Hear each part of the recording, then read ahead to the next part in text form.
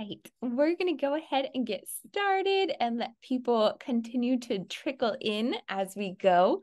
But hello, my name is Abby Griffith. I am the owner and founder of Clarity Fitness, and we are Georgia's first body positive fitness center. We are weight inclusive and eating disorder informed, and are really big on just providing a safe and positive place for people to move their bodies online and in person in the downtown Decatur Square.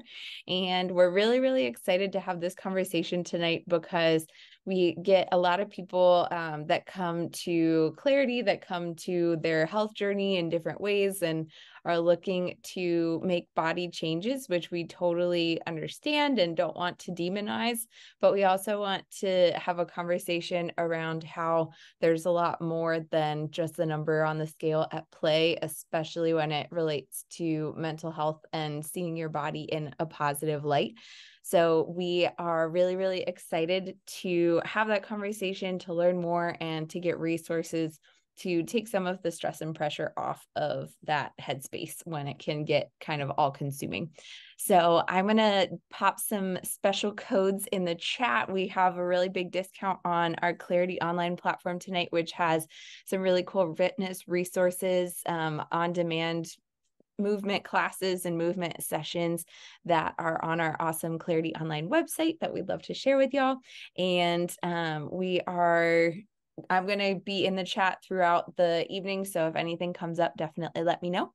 And without further ado, I'm really, really excited to pass the mic to Kristin Steinberg. She's been a buddy of mine for a few years now, and she has a practice called Fig Tree Therapy, and it's also in the Decatur area, and she is absolutely phenomenal. So we're so excited to have her here tonight, and I'll go ahead and pass the Zoom mic over to you.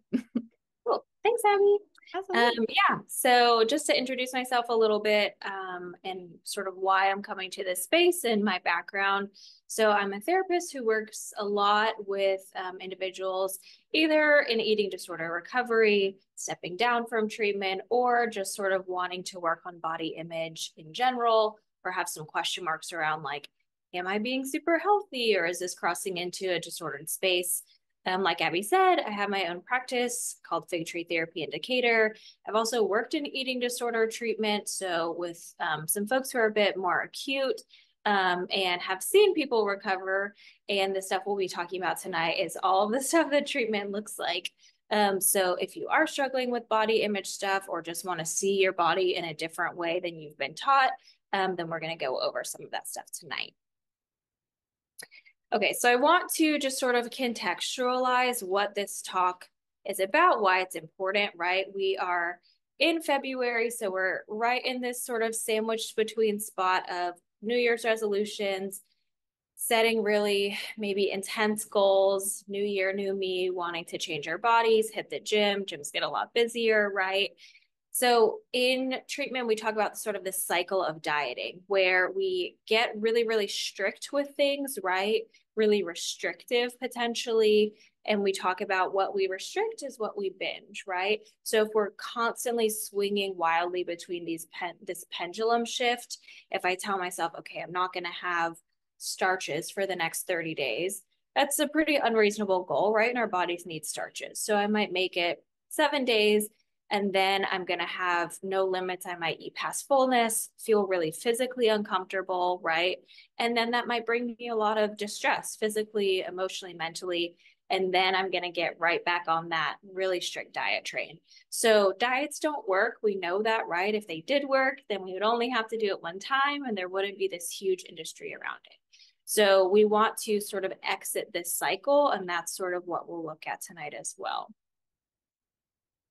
So how do we know if we're sort of crossing over a line from just a lifestyle change, a lifestyle shift into disordered or unhealthy sort of arenas? Like Abby said, there's nothing wrong with wanting to feel comfortable in our bodies. We don't want to demonize it.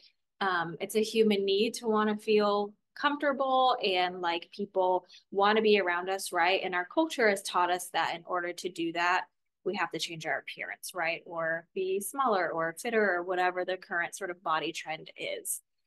So again, a very human need to and desire to want to like yourself and accept yourself, but we want to really be aware when it's getting into a place that it's affecting our mental health and ultimately doing more harm than good. So some maybe red flags, orange flags, whatever you want to call them, are obsessive thoughts, right? If we're noticing that in our fitness journey or in eating differently, we're really starting to focus on or obsess over one body part, right? We know that getting healthier and sort of moving our bodies more, whatever our motivations are, it's potentially going to change our body in ways that we can't notice externally at all, right? Heart health, making our bones stronger, all of those things, regulating some hormones, all of those things are important for us. So if we're starting to focus on changing the shape of our legs only, and that is sort of consuming our desire to move our bodies or work out, then it's something to consider, right? Also, obsessive thoughts can look like not deviating from planned food. So, like planning meals ahead of time, being really rigid with that, only allotting for certain food groups or types of foods. And then if a friend calls you and say, hey, I have an extra ticket to go to this show, there's dinner here, do you want to go with me? If we're sort of consistently not straying from what we have planned because it makes us uncomfortable, it's something to think about too. Calorie counting.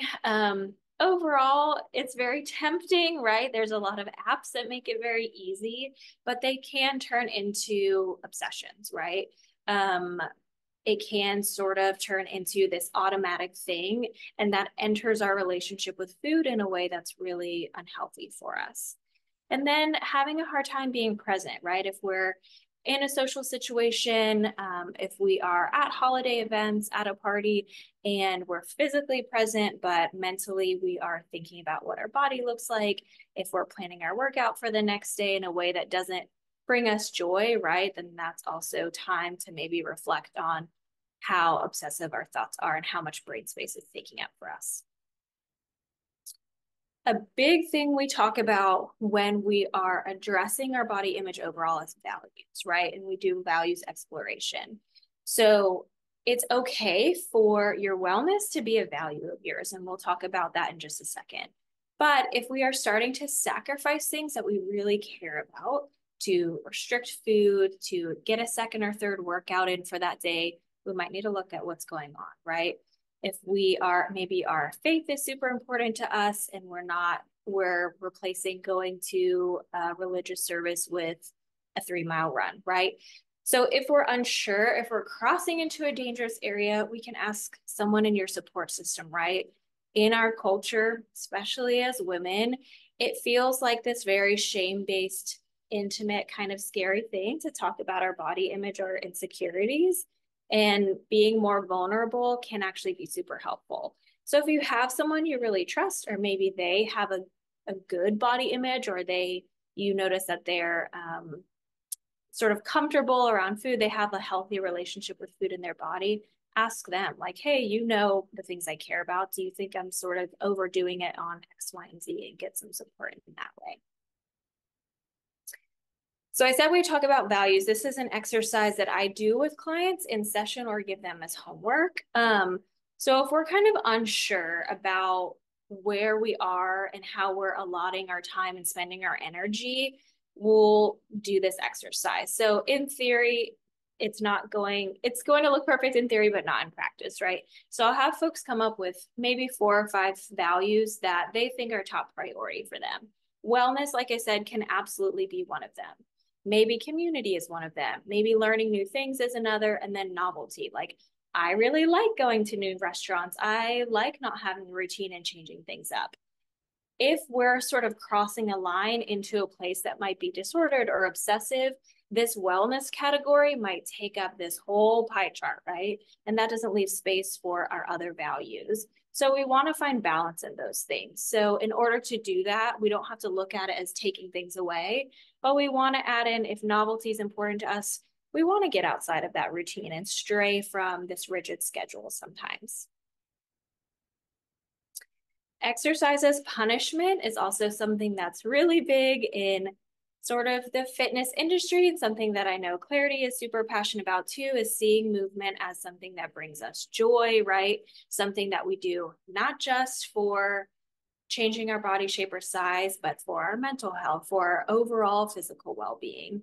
So we're starting to see exercise as making up for being bad or burning off as many calories as we can. If we're tracking that obsessively, it can create a relationship that with movement that becomes, again, really obsessive and pretty negative. If we're starting to like dread going to classes we used to enjoy, we just want to take some time to reflect on what's changed for us. Maybe that form of movement isn't doing it for us anymore, and we want to try weightlifting instead, or we want to take a break and do yoga. Overall, when we're looking at improving our body image, we want to increase our mindfulness, which means actually listening to what our bodies need or want. It's cold and flu season, so a lot of folks are sick right now. If we're pushing through exhaustion to go work out, or if we aren't really listening to our bodies, again, it could be crossing into this line. So going for some gentler movement when our body's asking for it can be super helpful. And then our last sort of maybe warning sign is this really binary relationship with food. So if we're categorizing foods as good or bad, junk or clean, right? Whatever the terminology is, it creates this really black and white relationship with food and ultimately can increase our stress around mealtime. If we're looking at plating a meal and we're feeling all this pressure to say, okay, is this good for me? Is this bad for me? That's going to increase my stress, right? And we want our relationship with food to be flexible. We want to enjoy food. We want to see food as fueling our bodies. And so getting away from this black and white thinking, again, being a little bit more mindful about it. We'll talk about intuitive eating towards the end of this conversation, is what our ultimate goal is, to improve our relationship with food and how it makes our bodies feel. All right, so I want to introduce this idea. Health at every size, or HAES is what I'll refer to it, probably moving forward, is an idea that's really big in my community among eating disorder therapists, but it's not something that everybody's heard of, which we want to change, right? Because it's very freeing. And again, going back to our values conversation, I think this aligns with people's values way more than feeling pressured to change our body shape and size, or change our bodies for aesthetic reasons. So these are some of the principles. I would encourage you to do your own research, look up health at every size after this conversation, because I'm not going to do it justice and I can't go over all of it. There's a lot of research around health at every size too, that once people start sort of adopting these principles and really living by it, they feel better, their health outcomes are better, their stress goes down, even without weight loss. So they're engaging in more movement, their body image improves, their stress goes down without worrying about that number on the scale, which I think tells us everything that we need to know. So at the core of it, health at every size is about weight inclusivity. It's about eating for well-being, right? So getting out of that really strict diet culture and just eating for what makes us feel good. It's about respectful care as well. The biggest part of HAES that I won't do justice to tonight is the advocacy part of it. I'll touch on it a little bit, but it definitely includes finding providers that are aligned with your values too. We've known for a really long time that someone's weight and their BMI are really outdated ways to measure their physical health and overall well-being. And the medical community just hasn't really caught up to that yet. There are definitely providers out there that work from this framework and share these values. And so if you change one thing after this conversation, that's what I would encourage you to do, is find providers that are more aligned with what you care about and the person you want to be versus sort of this outdated language. It's about joyful movement, which I touched on just a minute ago, like finding a workout routine that makes you feel energized after and not really drained, right? So there's a ton of different ways to move your body: weightlifting, Pilates, yoga, dance, whatever that looks like. And if you are dreading workouts, if you're forcing yourself to do it, if you don't feel good about yourself while you're doing it, there's no point in doing it anymore, right?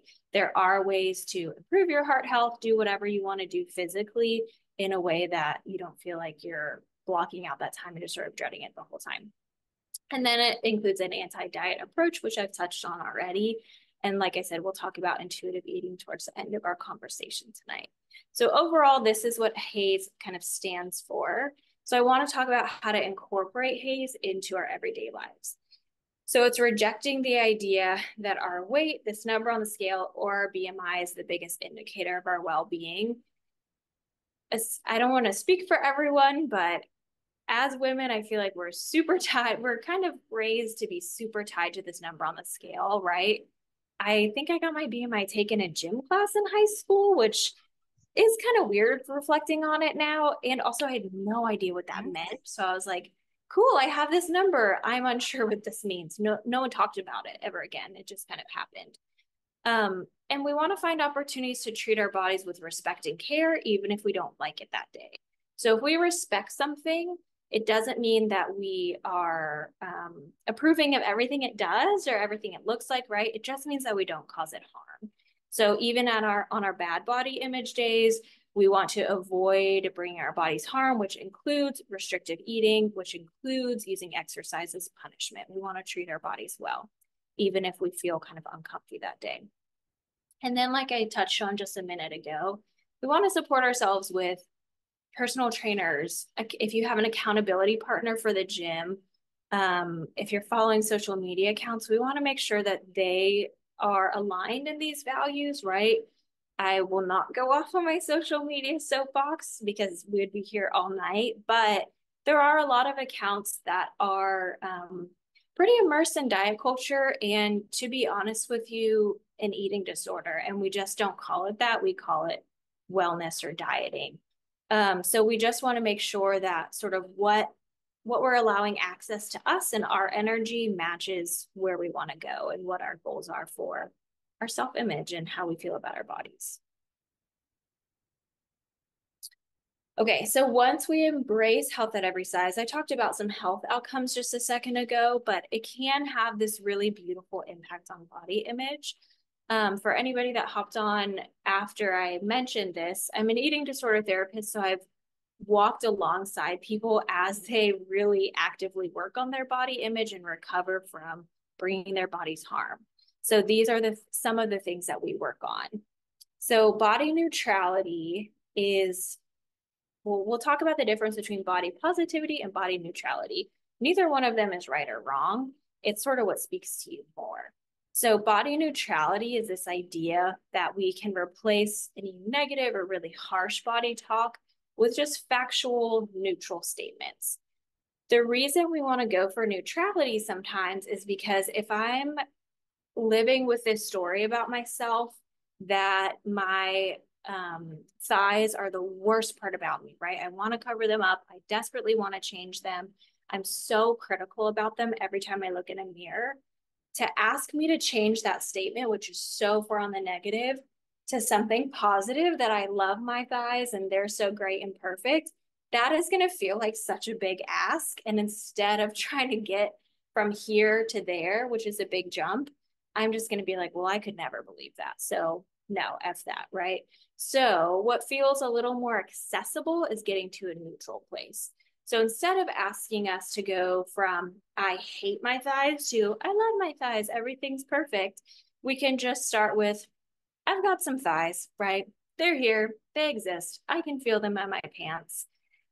So in this image, it talks about body neutrality in identifying like what our body parts help us do, right? Like my legs carry me around.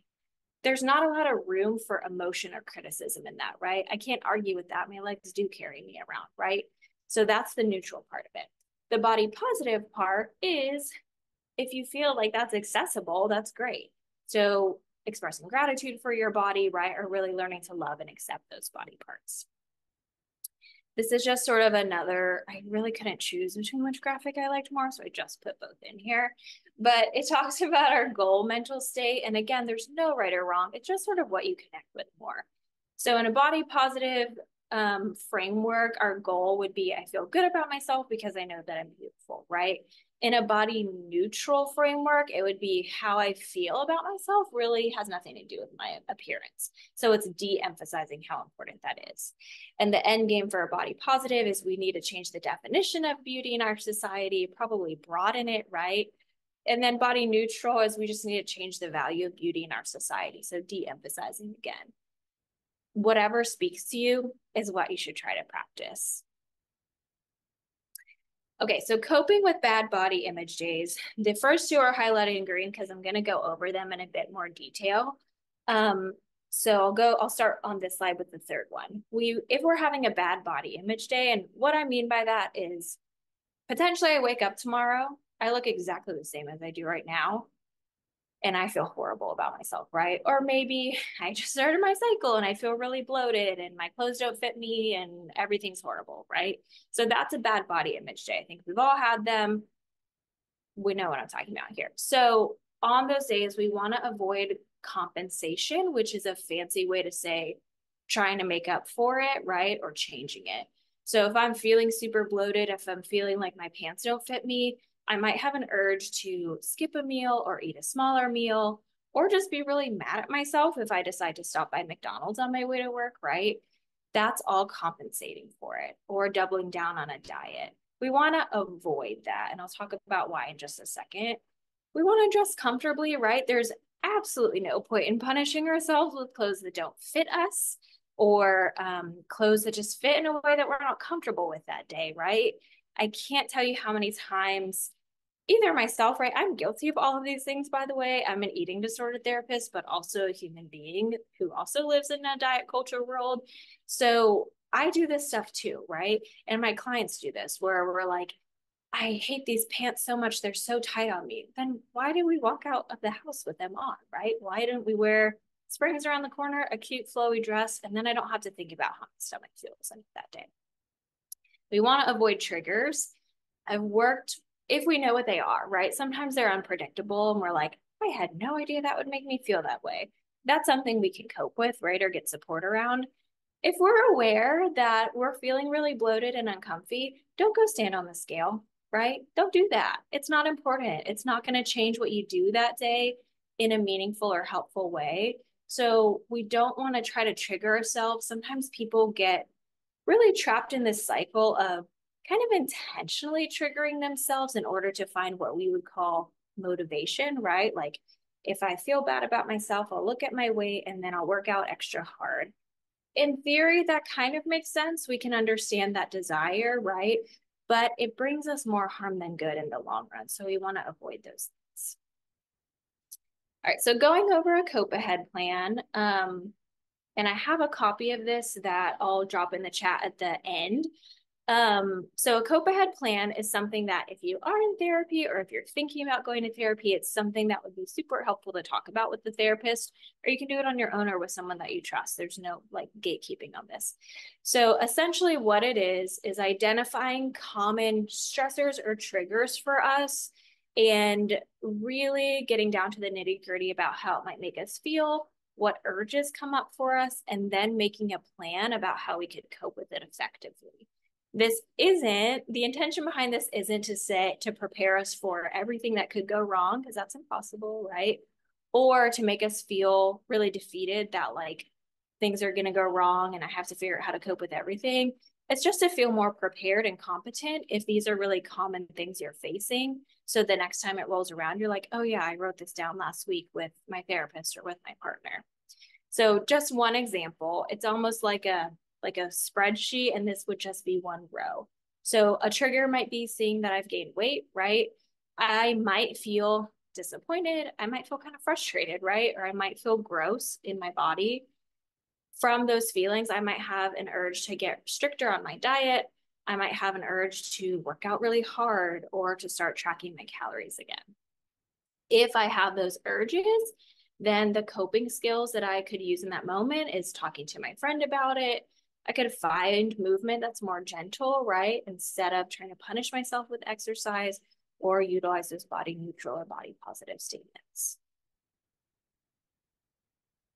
All right, so that's our cope ahead plan. Opposite action is was also on the list of how to cope with bad body image days.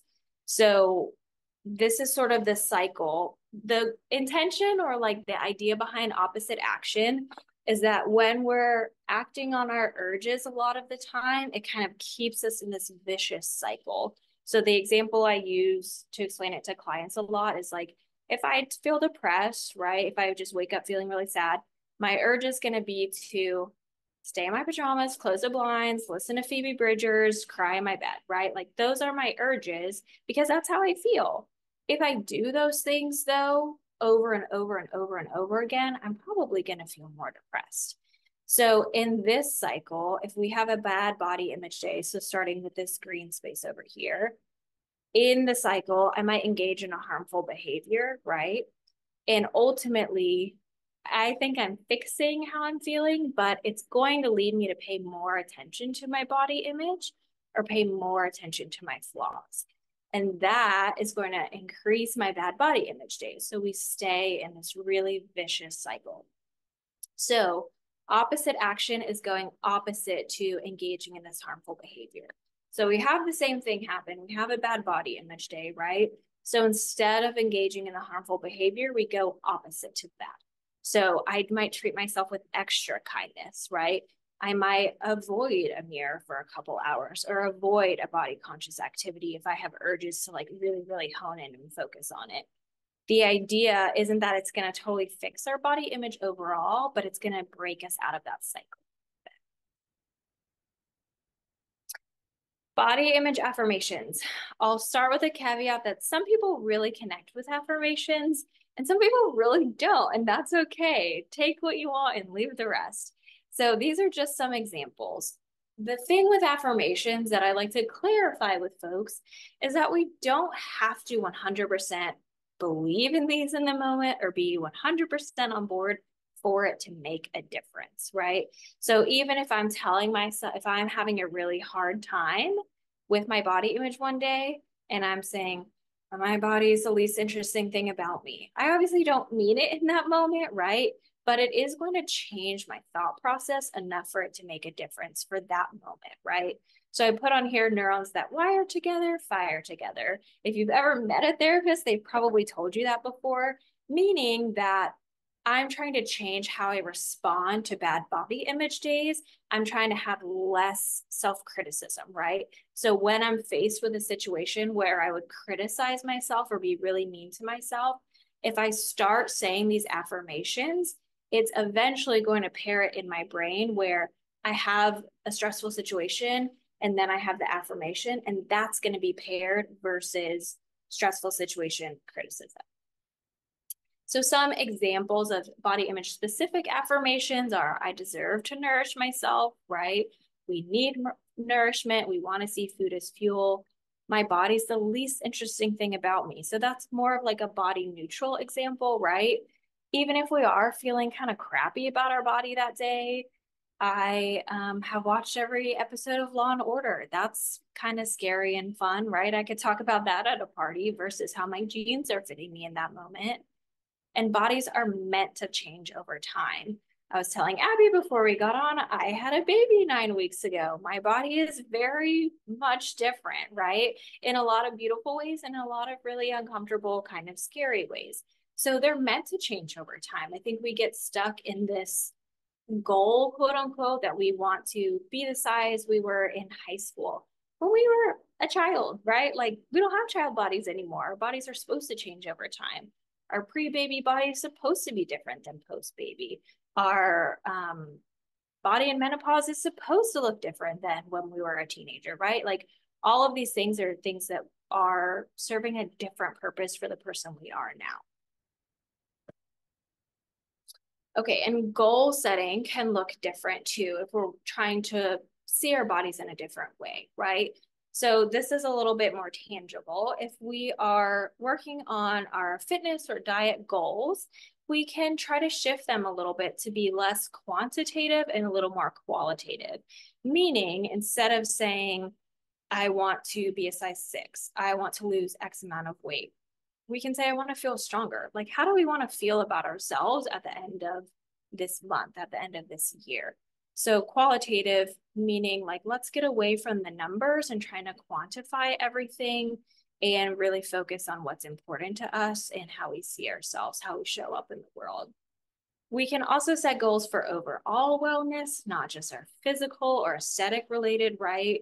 There is this really big emphasis in our culture to get healthy, and it leaves out a lot of the conversation, right? Somebody can have a great resting heart rate and be exactly where they want to be on that BMI chart, and be really cruel to themselves or other people, right? And that's not healthy. So we want to sort of zoom out and take a big picture look at how we're feeling overall and maybe work on it, work on all of the aspects of ourselves. And goals should make sense for our lifestyle, for our body type, and for our values.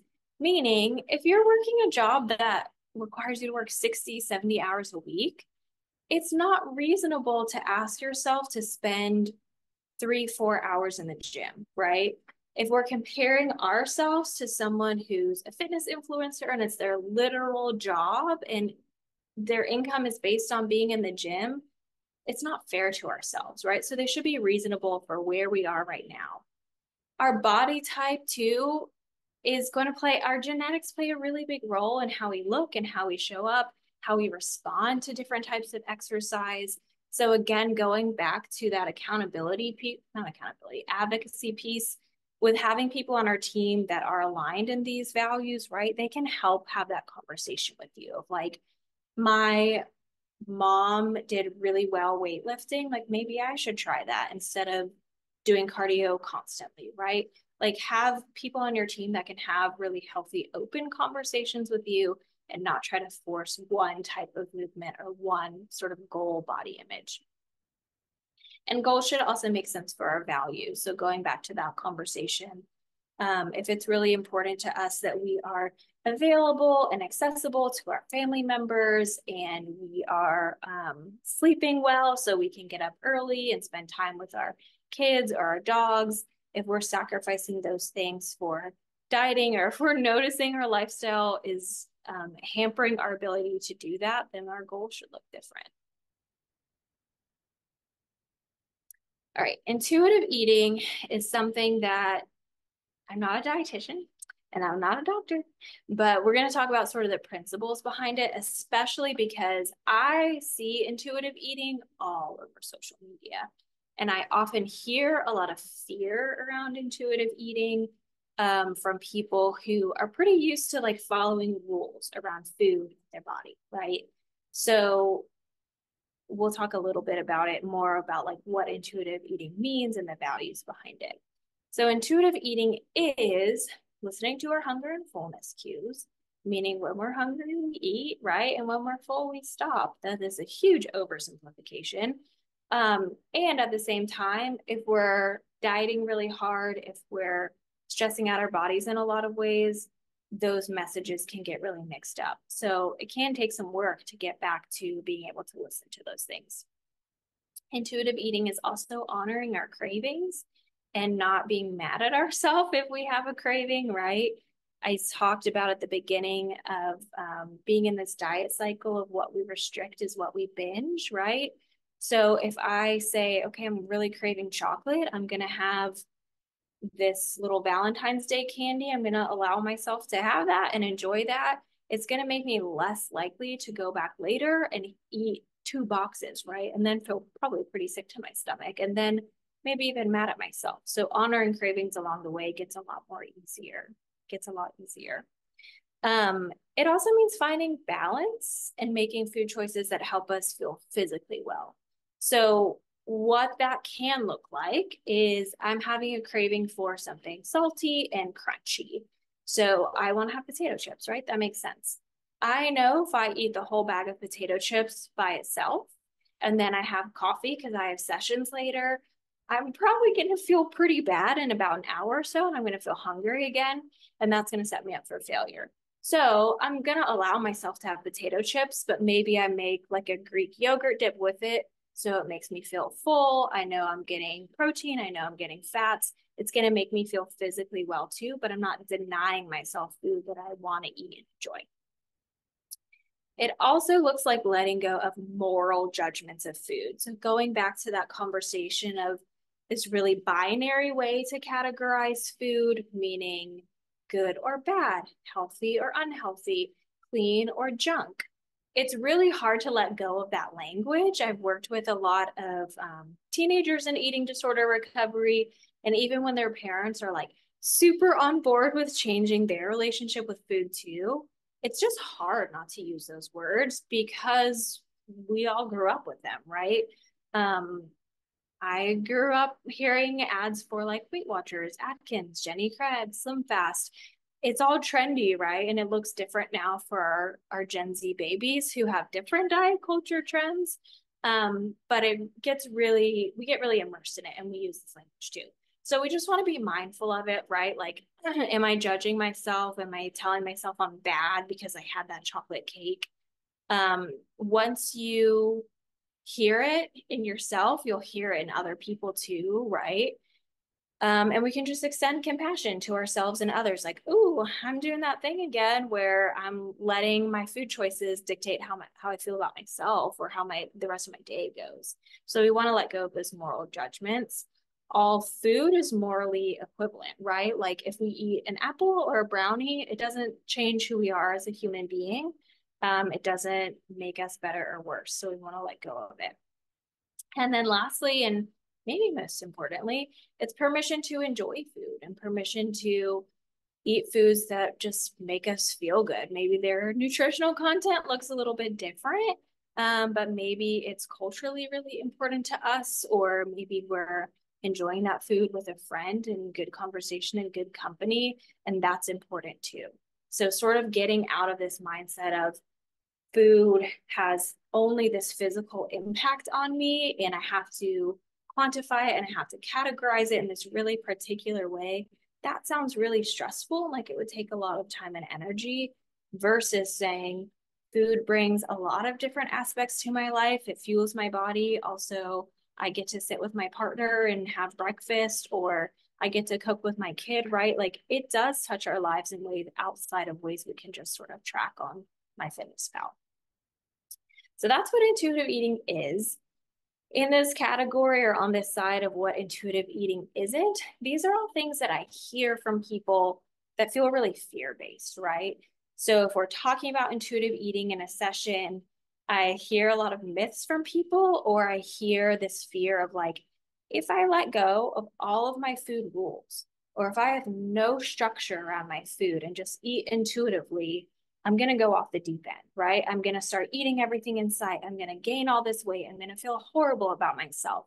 We really buy into this myth that we have to have really strict rules in order to have control and feel good about ourselves, when in reality, all of those rules are harming our lives in ways that we probably aren't cognizant of.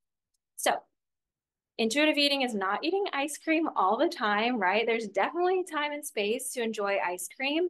But if I ate ice cream for every single meal for 7 days in a row, I'm going to feel physically unwell, right? And I'm probably going to get burned out on ice cream. And I don't want to do that to myself. I want to eat ice cream for the next however many decades. So it's not just eating what we would call junk food all the time, which I think is some people's understanding of it. It's also not binge eating. So again, it's listening to our hunger cues, but also our fullness cues, right? So if I say, okay, I'm going to not try to curb my appetite, I'm not going to take these supplements that are decreasing my appetite, I'm not going to use caffeine or whatever that looks like. I'm going to allow myself to eat when I feel hungry. If we're listening to our bodies in that way, we're also going to listen when we feel full. So we don't have to be fearful of overeating, right? It might feel, if we're used to really restrictive eating or really diet heavy eating, it might feel like a binge if we're just adequately nourishing ourselves. So if that is a gray area for you, it's something definitely to talk about with someone that you trust, maybe even a dietitian, maybe a personal trainer who has a nutrition background, right? Your therapist, if that's someone you have access to help you understand, like, is this binge eating? Is this going past all my fullness cues? Or am I just sort of getting used to what adequate nourishment looks like? Intuitive eating is also not an excuse to just eat unhealthy, right? It's definitely making space for foods that traditionally maybe we've denied ourselves, but it's all about that balance and moderation, right? And it's not a lack of discipline or a quote unquote gateway to weight gain, right? Again, these are all fears that I hear from people that are really valid, right? Like if you are looking at this column and you're like, oh, I'm really scared of that too. It's okay to feel that way. A lot of the stuff I see about intuitive eating, I think misses sort of the core values around it. And the focus is like, now I allow myself to eat X, Y, and Z because I'm an intuitive eater, which is part of it for sure. But it can sort of create this really scary message to people who are really used to being really particular or really rigid in their dieting or eating. All right.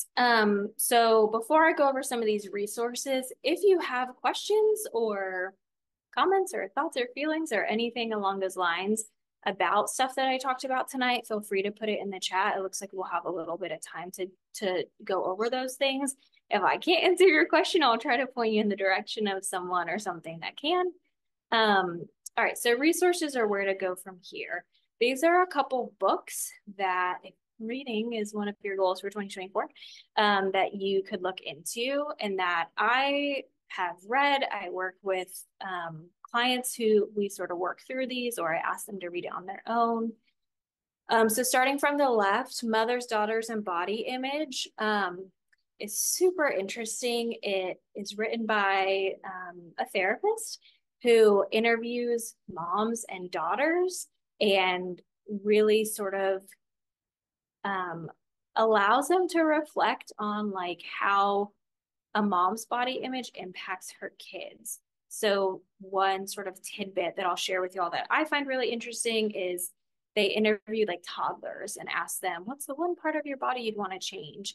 And even if it didn't make sense for a toddler body, their answer almost always matched what their mom's answer was.